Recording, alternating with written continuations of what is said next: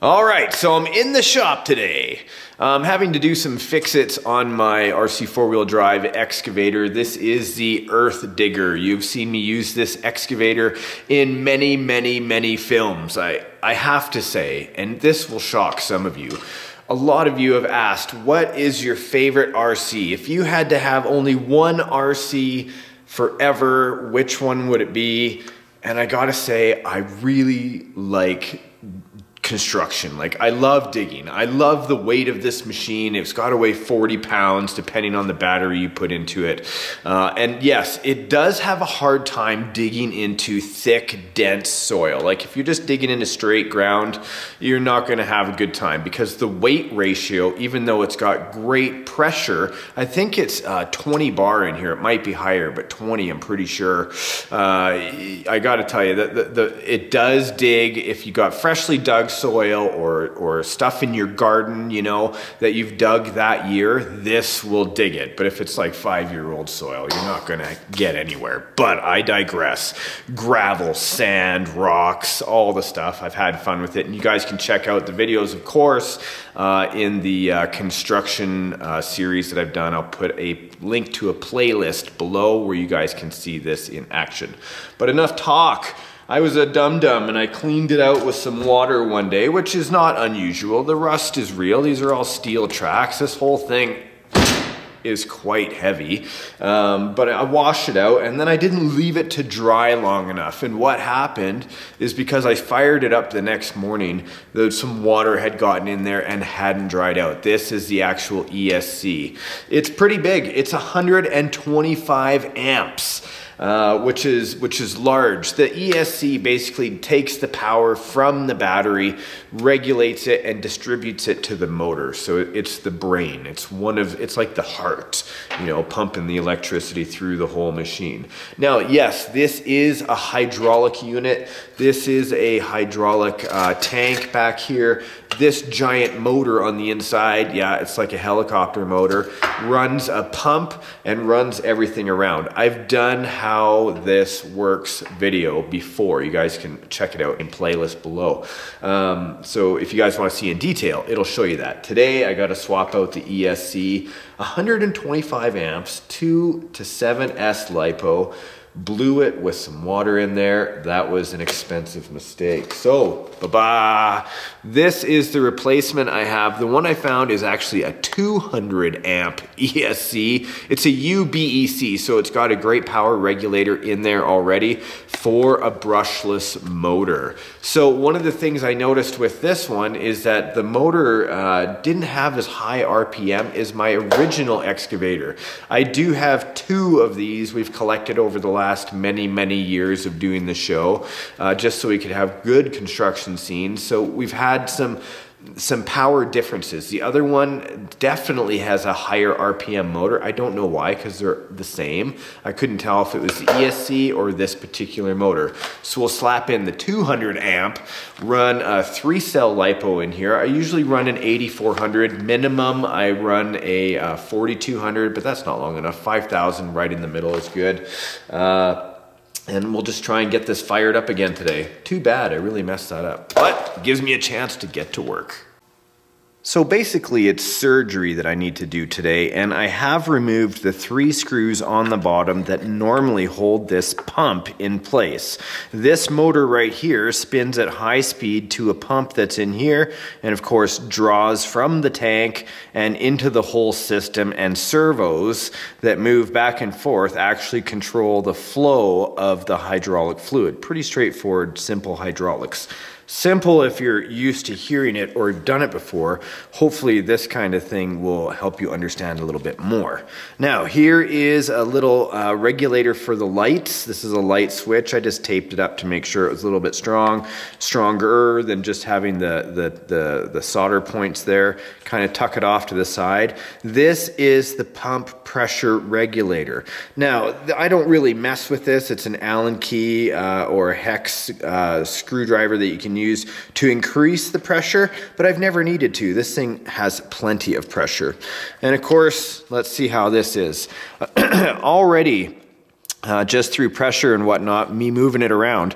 This wire has come out from the ESC, and what it's going to be doing is going into these power bricks. Check this out. This is going to freak a lot of you guys out that are electronics buffs that love a neat package. Look at all that had to come out from underneath this box here. What we're looking at are the ESCs, one ESC per track unit, right? So if we're running left and right track, you need a ESC for either side, plus you need an ESC to run the turret in the middle, so turning left and right. So right there, that's 3 brushed motors, plus you have a brushless motor over here. So that's okay. I try to keep it as tidy as possible. I keep these connector points or these connection blocks as clean as I can.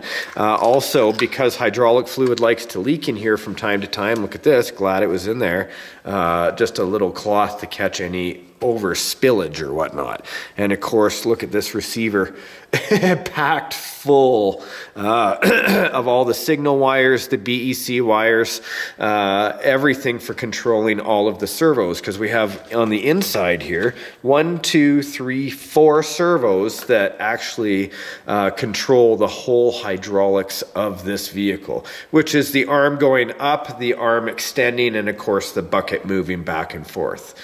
Woo! ESC time for the main brushless motor.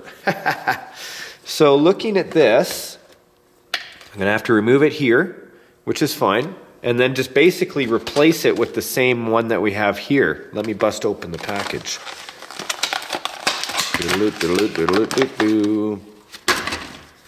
Mystery electronic speed control. That's the one we're using in case you're interested. Looks like they already have the ends clipped and ready to go. That's handy. And I'm going to need a Phillips. Phillip, where are you?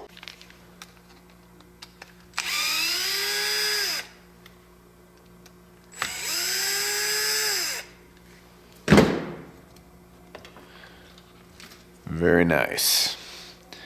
Now, in the receiver, of course, has the lead for the ESC. I want to remember what plug it comes out of. Looks like it's channel 5. Everything else is full, so that's good, channel 5. And it's been removed. I had already cut the wires from the motor last time.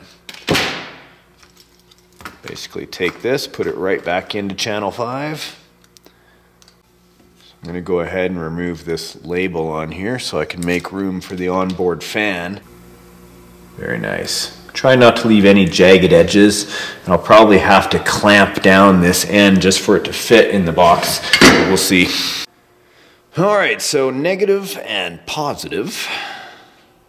The only thing I'm thinking here is because of the size of the end, I'm going to need to flatten it for it to get in there properly. So I'm going to go ahead and use some vice grips. Just put the end in and clamp it down. There we are. That's adding pressure to the wire right now, and now it's nice and flat. I'll trim it up. I just want it to be a nice little fitting that goes into that area. There we are. Maybe a little bit more. Making sure not to cut that wire that we just attached off. There we go, fitting nice and flat. And into the connector it goes. Very nice.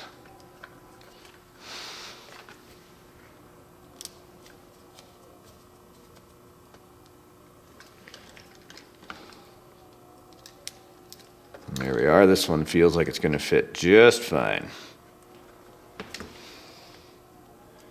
Didn't need to trim that one at all. Very nice. So that's how it attaches to the block. So now that we have that connected, 1, 2, 3 ESCs and a 4th with the battery, right? Everybody can see how that's connected. This has been connected to the receiver box. So I'm going to go ahead, wash out this compartment down below and put another absorbent pad down there just in case any hydraulic fluid wants to get in there in the future, and we can tuck some of this back underneath.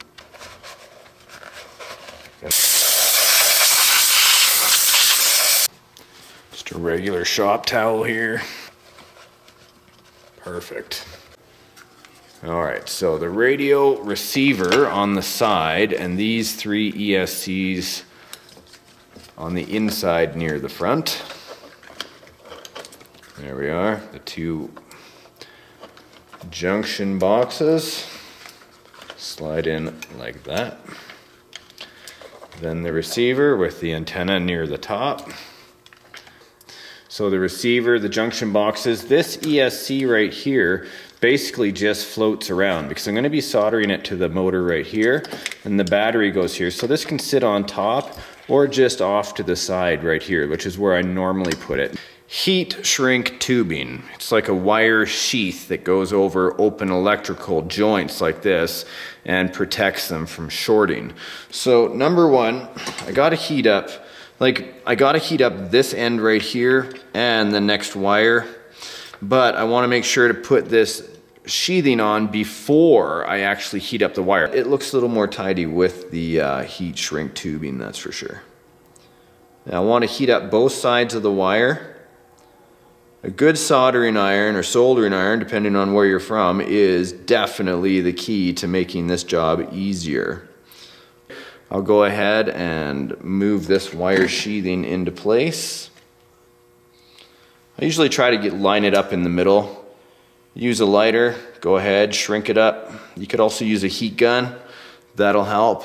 And then there, now this can touch anything and it won't be shorting.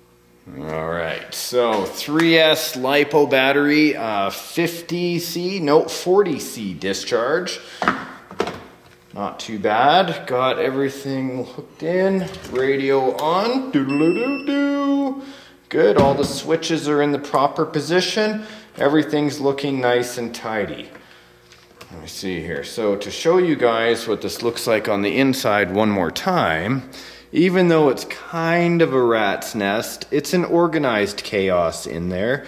I could definitely put my ESC here if I wanted, but I just don't want it to run too close to the motor, so I normally have it here. Plus it keeps it off the ground and it keeps it away from any hydraulic fluid. So I'll probably put another foam brick or something underneath there, but that's how it looks.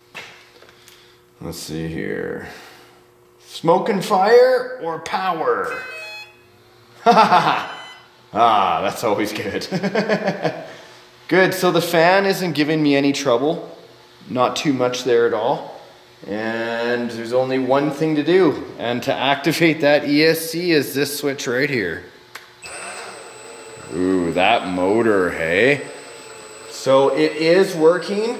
It's flowing, but I'm not getting enough RPMs out of this motor. I honestly think that motor is toast. I got another motor. Let's switch it quickly.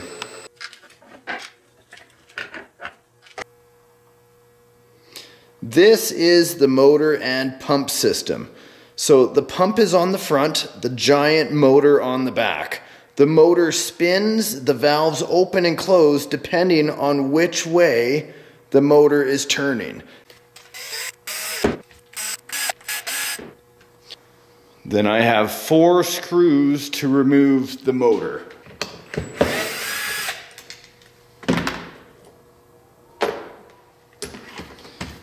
Remove this motor. Introduce my new motor that I had on backup.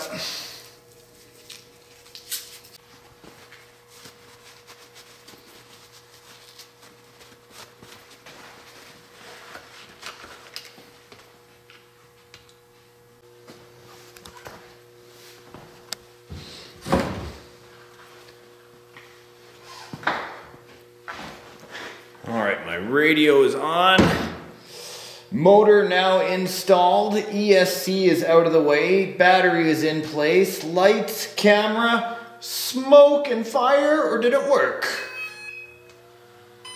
Good. That's how far we got last time.